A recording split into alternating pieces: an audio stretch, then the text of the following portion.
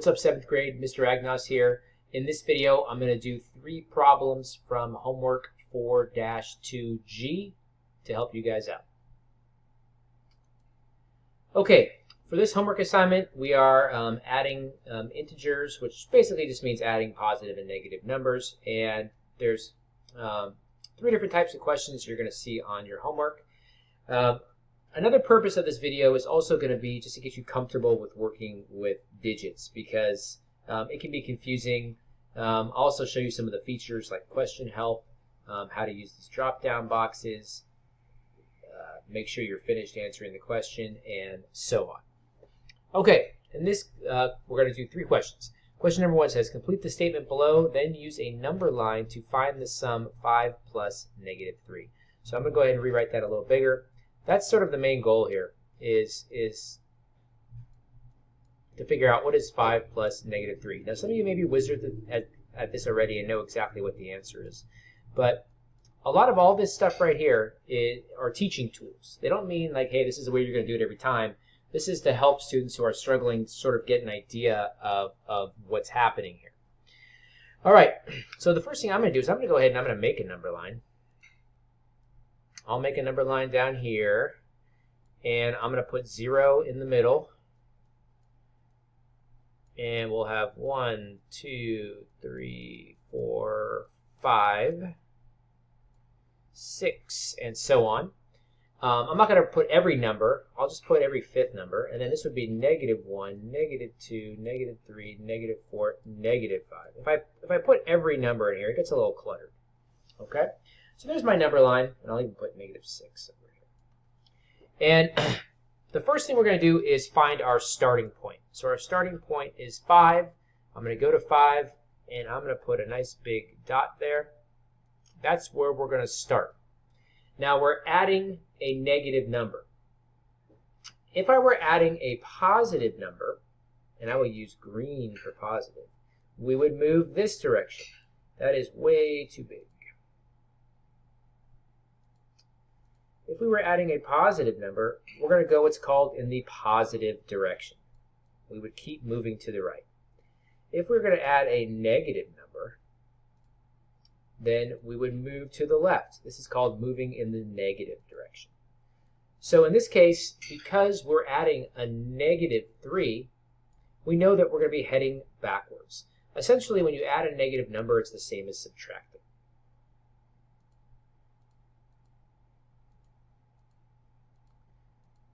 Okay,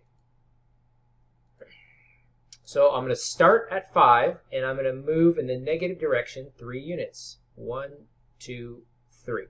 And so we're going to end up back here at, let's see, now it's too small, at positive 2. So 5 plus negative 3 is positive 2.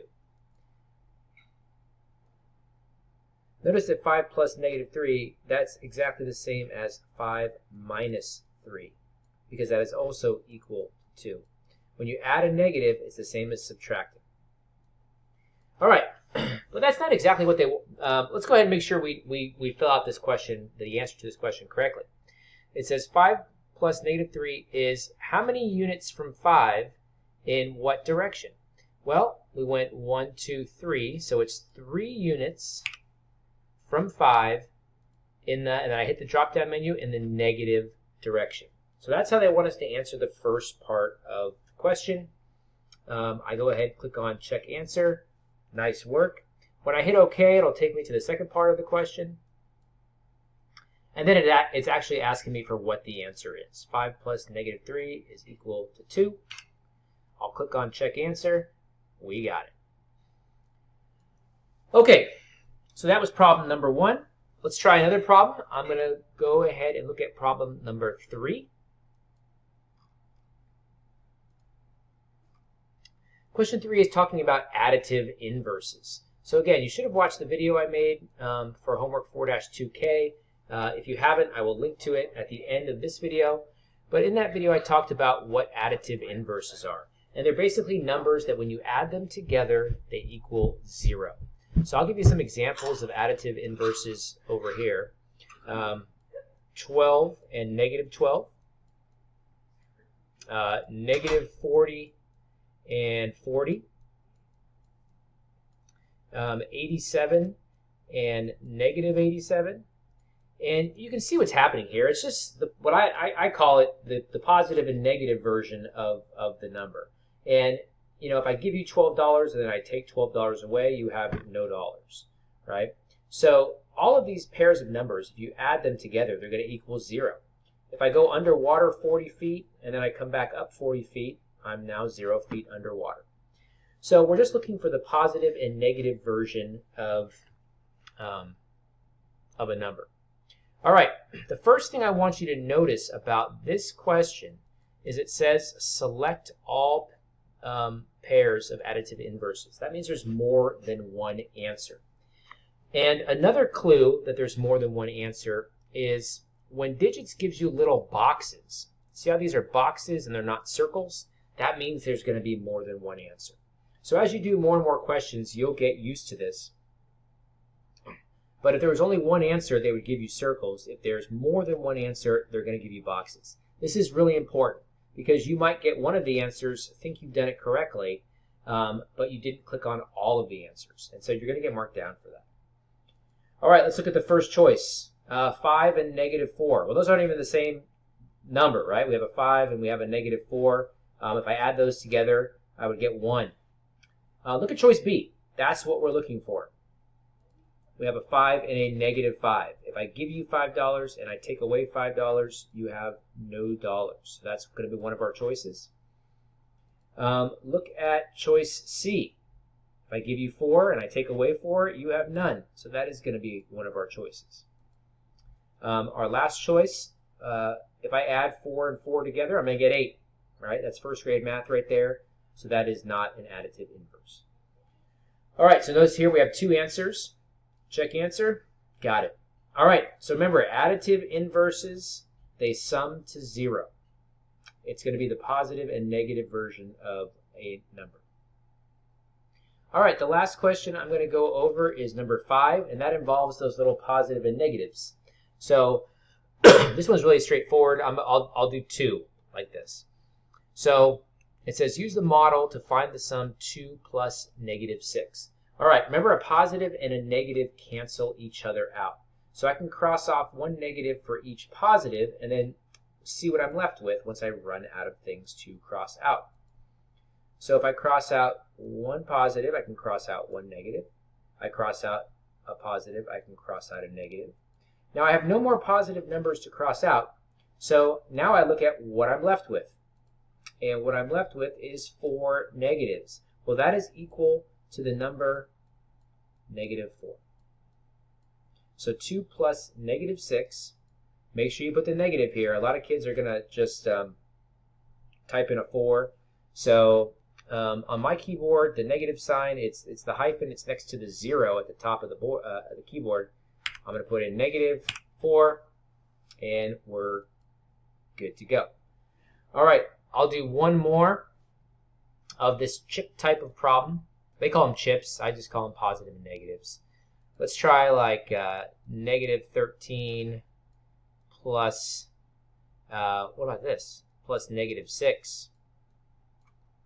I don't think we've seen an example like this yet. All right, I'm going to start with negative 13. I'm going to make 13 negatives. So I go 1, 2, 3, 4, 5, 6, 7, 8, 9, 10. This one is more negative than the rest. 11, 12, 13. And then I'm going to make 6 negatives over here. I'm going to use the same color because I'm still using negatives. 1, 2, 3, 4, 5, 6. Okay, in this first example, I had positives and negatives, so I could cancel things out. Here, I don't have any positives. I can't cancel anything out. I only have negatives. I have a bunch of negatives, and I'm adding more negatives. So in this situation, you just count up all the negatives. I have 13 here. I have 16 here. That means I have 6 here. That means I have 19 negative signs up here. You could actually count them one by one, and you would get 19. That means negative 13 plus negative 6 is equal to negative 19. Nothing cancels out at all. I only have negatives. All right, I want to show you some of the features that digits offers. The first that is really important is similar question. A lot of students, what they'll do is digits gives you more than one try a lot of the times, and they'll stumble their way through it. They'll guess, they'll finally get through it, and then they'll just move on to the next one. Well, if you got lucky or you guessed, then you don't know what you're doing. So if you got lucky or if you guess because you just get frustrated, I want you to hit similar question. It's going to bring up a similar question. Different problem, but same concept, same style. And then you can try it over and over again. I had a student a couple years ago who she had a great saying, and she said, you know, Mr. Agnos, you don't practice a problem until you get it right. You practice a problem until you never get it wrong. There's really a big difference between the two. I can get lucky, I can guess, I can stumble through it, and eventually maybe get one problem right. But the key is to never get them wrong.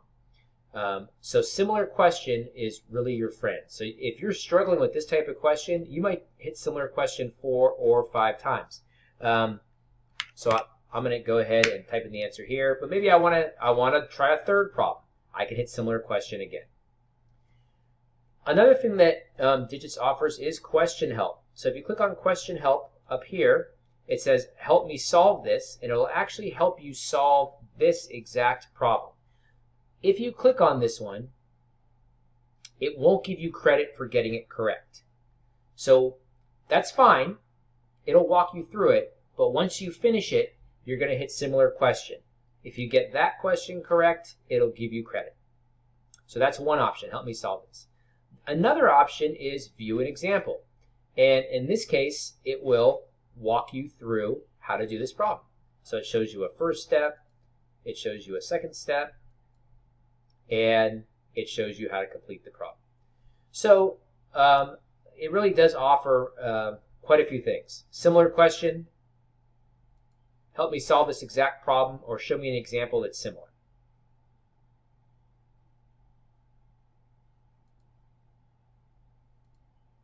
Okay guys, this is my first sort of homework help video. I recognize I'm a little blurry right now. That happens sometimes when I come back out of the full screen mode. Let me try. I'm going to try that one more time. I'm going to share my screen. I'm going to come back. I'm blurry. Okay. Hopefully you found this video helpful. I'm going to link either here or here to the lesson on this unit, and please email me if you have questions. Thanks, guys.